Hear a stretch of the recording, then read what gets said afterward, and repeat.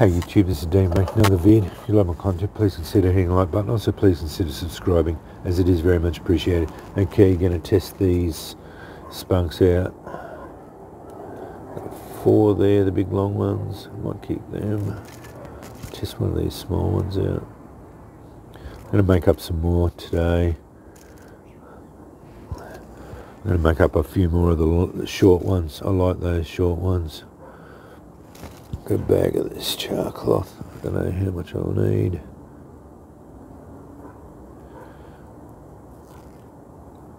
It's nice char cloth too.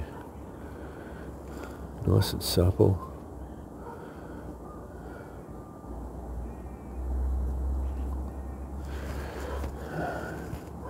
Strike plate I just made.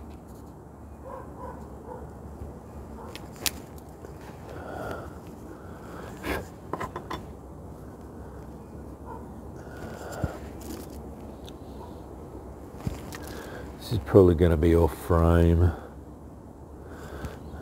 It's hard to do on frame.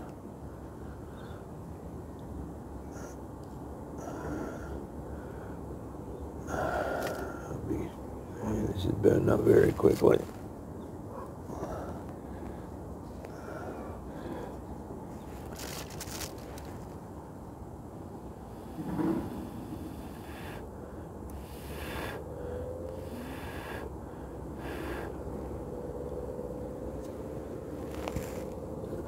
As I said, you don't need a lot of sulphur.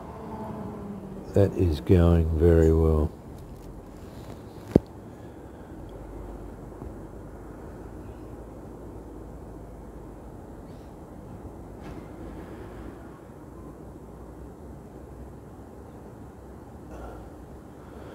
It's a perfect amount of sulphur. You don't need a lot.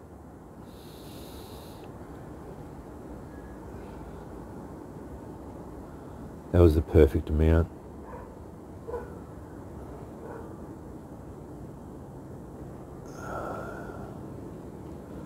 The candle is refusing to light.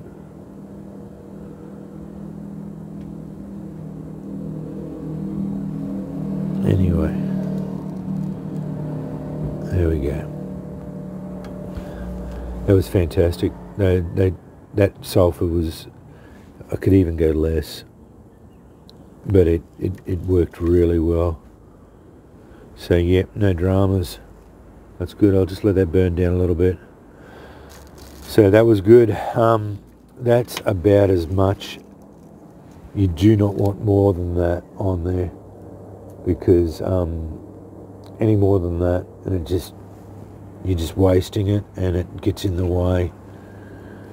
You get a little bit of a whiff of sulphur.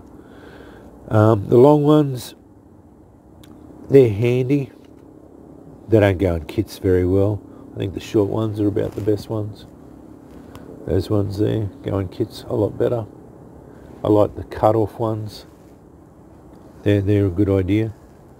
Yeah, and about that much, maybe even a little bit less.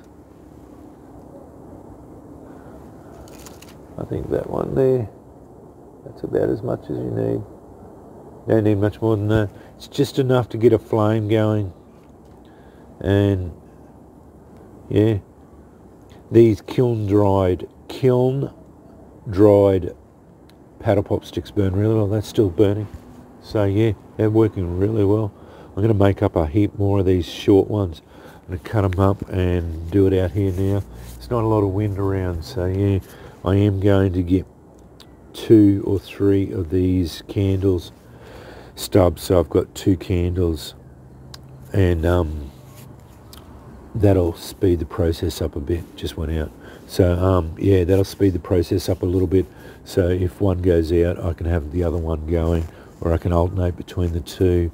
I'm just letting that burn down so that the wick is exposed a bit. That was where I was having problems with it. The wick wasn't exposed very well. Yeah, the 4 long ones will be fine. I'm going to make up 10 or 12 of them, maybe even more. Maybe have 20 short ones. Doesn't matter. Just spend half the day out here making up these spills. Most people will be away at work, so the smell won't be too much. I have been going through my kits and I've found bags and bags and bags of char cloth.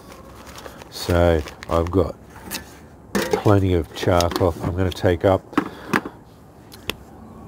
a heap of char cloth over to Andrew. For him, we're doing forging now every Thursday until Woodford, which is in 20 days. So next 3 Thursdays in a row I'm going to be forging, so which is excellent. Get some forging days in. Yeah, that's good. So yeah, I'm going to take some char cloth over, a couple of bags of it, just to keep him going, because he lights his forge, his coke forge, at the Heritage Day with flint and steel, which makes me very happy. That's a really good thing that he does. Anyway, wanted to test these up. They didn't take long to dry, I can tell you. It was only like 10 minutes since I did the last video. It's still uploading. Anyway, thanks for watching.